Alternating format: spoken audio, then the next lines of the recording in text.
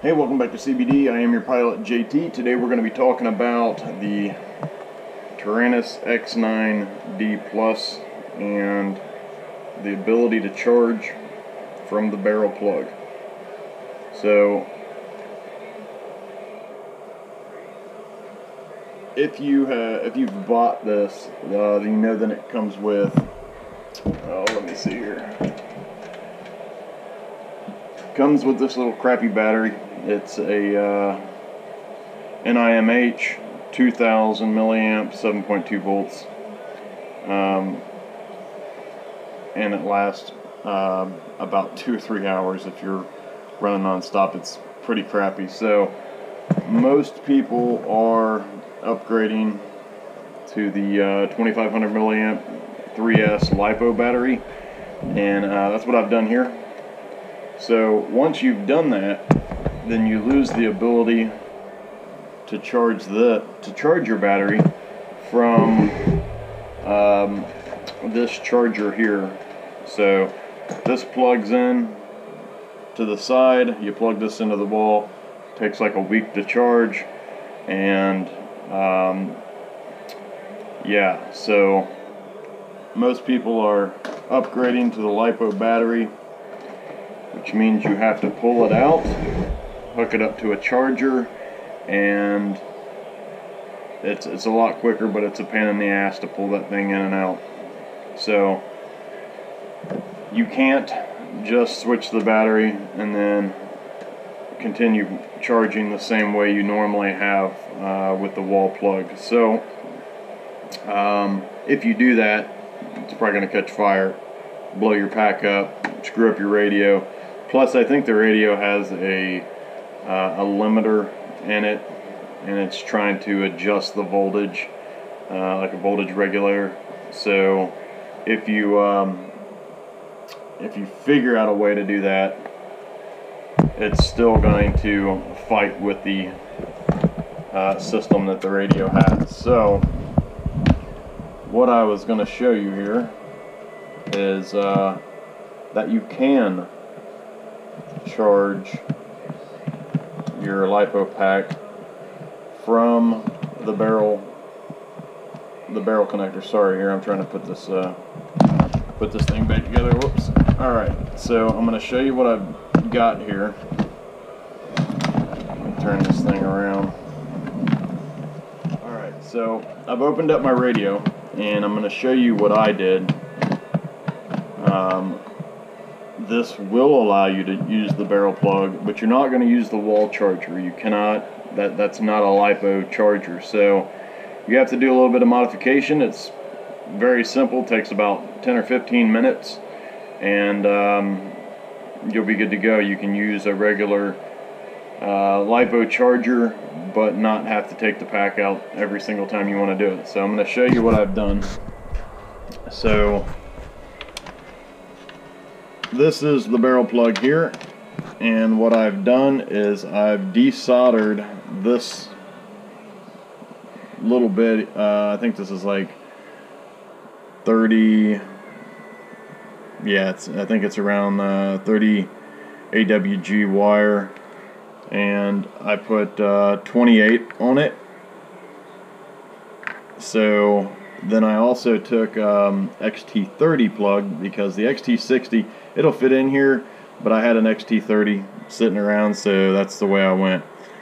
But I desoldered those small wires, put some heavier wire on it, and did the XT30. And then this XT30, this side of it, goes directly to my battery. So and while this is hooked up, I can just unplug it from here and pull my battery out if I need to. The cool thing is the X9D also has these little ports on the side here. So I have my power cable coming through here and my balance charger coming through here. Now, everybody says, oh, you can't do it because you have to balance your battery every time. No, you don't have to balance your battery every time. Some manufacturers actually recommend against balancing your battery every time, because you're causing the cells to work at peak performance every single time. But I do believe in balancing the battery, so I'm actually going to be creating a port on the side here that I'll be able to plug my balance charger in. It'll all be flush mount, and but for now I haven't gotten that far because I'm waiting on some parts. But for now, I've got the barrel connector hooked up, and I have tested it, and it does work. I've tested it at 1 amp. 1 amp at, oh, what is it? Hold on, let me put this back in here.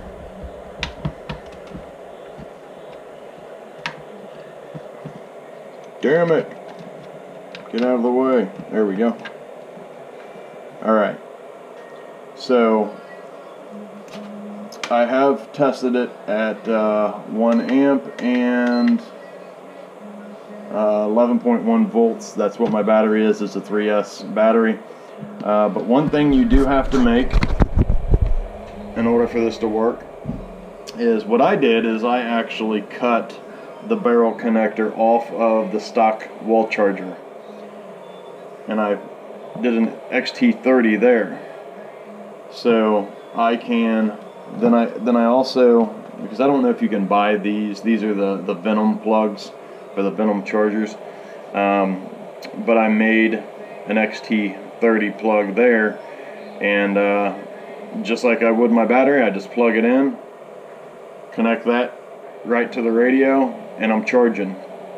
So you can charge, you can use the barrel plug to charge a LiPo battery without having to take that sucker in and out every single time. You can also balance it if you want to put an extra port on the side. I am going to. I probably balance mine about every 5th charge, and then yeah, I'll have the same thing without the annoyance of removing my battery every single time I want to charge my radio. Because I've moved up to Crossfire, I'm going through my battery a lot quicker than I normally would. Normally, gosh, I fly every day, and normally that pack on a regular S-bus setup would last me about a week and a half. Now I'm finding that I'm charging about every other day, so, and I'm running 100 milliwatts. So yeah, if you have any questions, sorry I didn't make a video to show you how I did it. I mean, it's 2 wires. I mean, you're just making connections is all you're doing. Just be careful just be careful when you do make those connections, because you are working with power. LiPo is not so stable, so just be very careful. I like to use blue goo or putty type stuff, and hold my wires in place. So, alright, thanks for watching my video. I hope this helps you guys. If you have any questions, don't hesitate to comment. I will definitely get back to you, and until I see you next time. My barrel connector plugging into my radio. See, I'm running that, and I'm running at 1 amp. No balance, just a charge. Yeah, it's almost charged, so it's dropping the voltage, but you seen it hit 0.9 amps there. And that's all shrink wrap there. It's just clear shrink wrap. But yeah.